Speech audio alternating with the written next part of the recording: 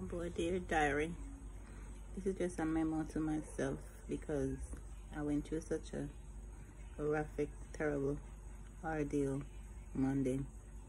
Thought I was gonna die, and I put my kids through such a terrible situation.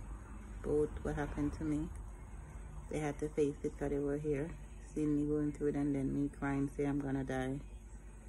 That's not something that anybody want to do to their kids, but I couldn't help it. When you're going through certain pain, when you're in certain pain, that's the only thing that comes to your mind, especially if it's in your chest. You feel like you're gonna die. But I guess God had something else in store for me. I got more in store for me to do. He's not finished with me yet. So far this year, it's two big tragedy that came my way.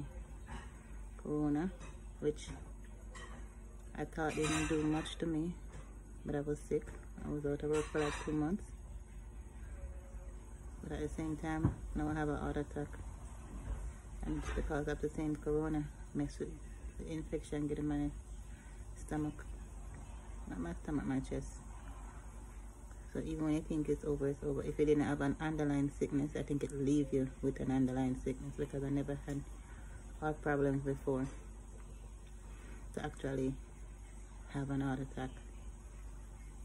I worked the whole day, had a good time, come in, and in the morning I wake up with a terrible chest pain. Look at me, now I'm on a monitor. Doctor monitoring me. Well, they say it's only for this week, but let's see when I go back there.